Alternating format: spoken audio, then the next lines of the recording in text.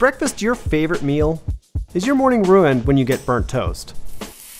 If you answered yes to that, then this is the video for you. Hi, I'm Danny. And I'm Siobhan, and we went on a hunt to discover the best toasting experience. We actually went out and got 6 toasters ranging from Amazon's best-selling toaster to one made in the 1950s.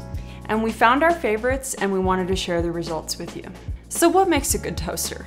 Well, we decided to break it down into 3 different categories. Toast consistency, how evenly it toasts stuff, design, and then overall satisfaction with using it. If you're using it on a daily basis, it should be something that you enjoy, that you look forward to, and it makes your mornings a better experience. Here is the Sunbeam toaster from the 1950s. This is 70 years old. It uses a very complicated mechanical lever system that once actuated, it slowly lowers the toast in, turns on the heating elements. Once the thermal eye inside gets heated to a certain amount, it snaps and slowly raises the toast. And this is the mechanics, like how this thing moves the toast, is probably one of the most beautiful things I've ever seen in a toaster. It is, it really is, and it's so fun to use. It's a thing of beauty. I remember when we were pulling the toast out, it wasn't like the most even set of toast. It's kind of, yeah, it's not super uniform. Oh. Just that one was gorgeous, but yeah. It's nowhere near the same. This would burn while that would just still be brown. This toaster is just gorgeous. I love the design. It's very minimal. It's got these beautiful Art Deco style engravings on the front and back. It has really beautiful one slice engraved up here at the top. In case you forget. In case you forget. It feels almost space age in its just sleek, kind of rounded corners look. It looks like a car from the 1950s. This thing does not toast bagels. That's the thing. That, you know, this was going to be my favorite toaster. Yeah. The only downside is that it doesn't toast bagels because it doesn't register that there's a slice of toast in there. Yeah. Slices don't even fit in, and you have to kind of push them down, and even then it doesn't take them. So that's quite disappointing. If they sold this toaster nowadays and like just refined it a little bit, this would probably be a big seller. I would get it, I'd say. Yeah. That would be my choice. The auto lower and raise feature is amazing. So this is the Breville, a bit more toaster. Australian design, made in China though. And the reason I got this toaster is because it had the highest consistent rating on Amazon.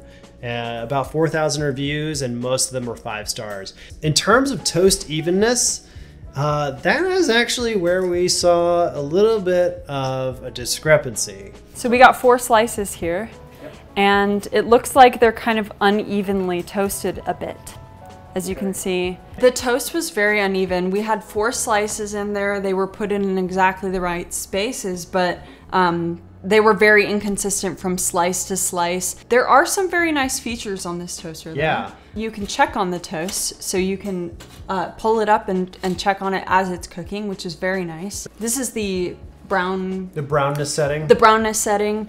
And when you do that, it will count down, it lights up with LED lights and then it counts down. So you can see a visual representation of how much time you have left before your toast is ready, which is really nice. None of the other toasters had that. And it even tells you, like, if you're gonna do the bagel button on here, it tells you which way to orient the bagels. It's literally written on top. Yes, it has a little embossed here, bagels face inwards, which is actually very helpful because for a lot of them, it's not super intuitive how you're supposed to load a bagel into it. So the Breville seemed to have toasted the bagel quite darkly compared to the bread. It was on the same setting, but this was different than all the other toasters too. It came out darker on the bagel setting. It's also a little bit burned on the edges, which is, so it's just uneven. It's a little bit warm, but like it's not hot to the touch. It seems like if you have a lot of people to feed, you have a big family or something, this would be a great toaster because you can just fit so much toast in here. The really only downside for me is just the toasting consistency was pretty inconsistent. I would still enjoy using this one though. This is still one I would definitely take home. Overall, a very high quality toaster, I'd say. The Dash. This is a super popular toaster on Amazon. It's got over 10,000 reviews and it's got a cool little window in it. The toast evenness, I would say, was kind of disappointing. We had it on the medium setting. Oh yeah, this is one of them. Yeah, we had it on the medium setting and it barely toasted it at all. It didn't turn brown at all, so I think it was very slow to toast. It's not brown at all. They're crispy, but like, I'm not white.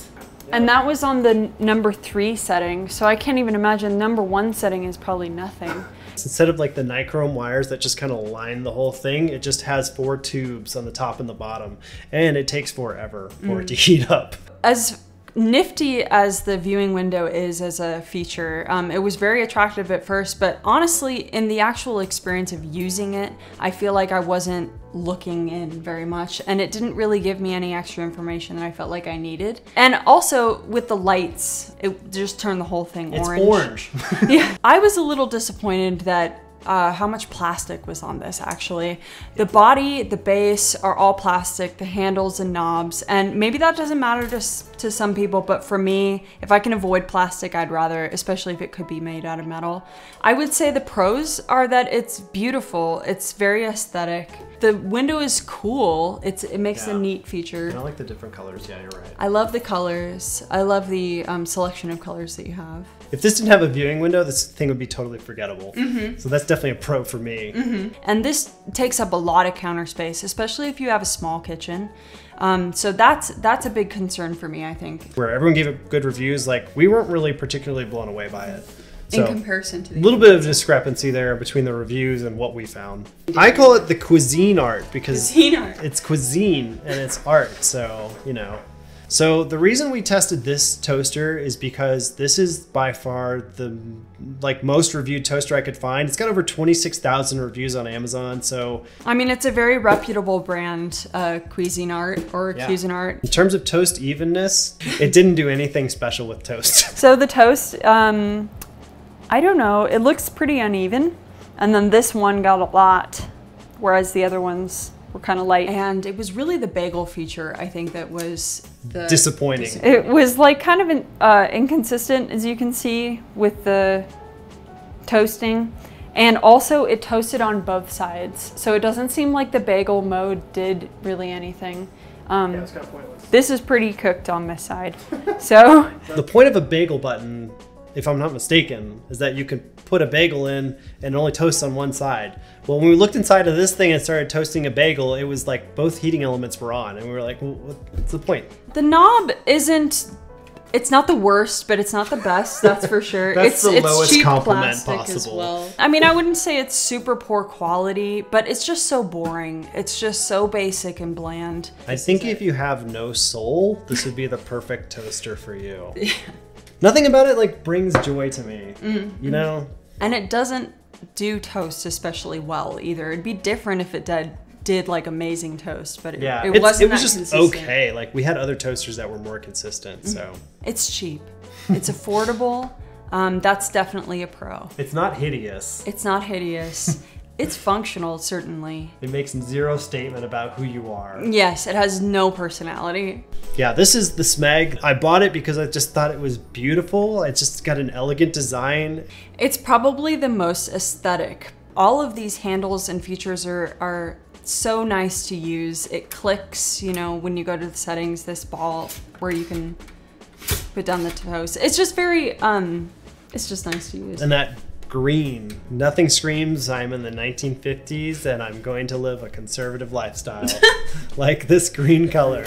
Oop, there we go. I love that. That was a nice little pop. I know, right? Maybe I'm like biased, but that looks super even. There's barely any grill marks and it covers like the whole surface of the slice. Look at that piece of toast if you can see it. It's just so perfectly toasted. That's a beautiful piece of toast. Golden all the way to the corners. It's easy to think that because it's so beautiful, maybe it doesn't work as well, but this one really, really exceeded my expectations. Yeah. Maybe a bad thing for some people, it shoots toast really hard. That could be a downside, is that it does kind of pop out and they could pop onto the counter. A little bit of a toast machine gun. Loading the bagel is really not intuitive. It's very counterintuitive. Normally you'd have a bagel, you break it in half, and then you would put it in like this. But with this one, you actually have to turn it inside out and have the inside facing. Yeah, I don't know what engineer thought that was a good intuitive idea. That's the only con. I mean, if you just know to do that right, It's not a con, really. Yeah. Here's my baby boy. Dualit? That sounds right. Dualit. The reason we got this toaster is because this is currently the only toaster in production that's made in the UK. It's kind of revered as a beautifully handmade toaster that embraces the past. It's actually stamped with the person who made it in the factory with their name. So Paul made this one. Thank you, Paul. Those are just like sort of picture perfect, actually. Yeah. There is like the grill marks or whatever, but very evenly toasted and even on both sides, I'd say. Yeah, those look beautiful. They really do. This is unlike any of the other toasters, I would say, in many regards. You have this thing called the ejector here, which is called the peek and pop. But as you can see, like if you have the toast in here, you can just pull it out as it's toasting and look at it. I really like this. It comes out at an angle, so you can kind of grab it by the corner. Yeah, you get a lot of purchase. One thing is that you can't cancel it once it starts, though. Ooh. But apparently it's fine. According to the manual, they said that's okay. It seems like you're breaking it. I don't like that. So, but that's how you would cancel it. It feels like you're breaking it. Yeah, it does like not feel like you're supposed to do that. Destroying it. Yeah. One thing I noticed is that the bagels that we were using, they were a little bit difficult to get in, and I kind of had to push them down in there. It does stick a little bit as well, but it's not a huge problem. It's just you can push it down and it's okay. And with the lever, it's fine. You can get them out okay. You know, this thing sells great in the USA, but it's maybe not ideally made for like the giant slices of toast that we consume here in the United States. Another big thing is that it doesn't pop the toast out when it's done. So you actually have to be there to pull it out of the toaster. And we actually tested this to see if it would continue toasting, and it does. It gets like a full shade or two darker. It's kind of like driving a manual transmission. So in conclusion, design is like a huge element for me, and as long as like it still works okay, I'm fine with it. So I'd say the Smeg and the Dualit are probably my top choices, with a partial preference for the Dualit just because it's fun to use. I know it's an easy favorite. It seems to be everyone's favorite, but I love the Smeg. It's just so consistent, and the design is so aesthetic and beautiful, but it also works very well. My favorite was going to be the Sunbeam, but just the fact that it doesn't do bagels is the one that... And you can barely get it anymore. Every toaster works the same, and it's really more important how much you enjoy using it. All of them toast bread. All of them are gonna give you toast. It's really about what it adds to your morning routine and what it adds to your breakfast. And I really do think that if it's a daily experience, it's gonna make a big difference in the long run. This was like just a personally fun project for me. It's not every day you get to test these products side by side. Let me know what you think in the comments. We like reading them and checking them out. If you want to get any of these toasters, check out the Amazon link below. Thanks for watching.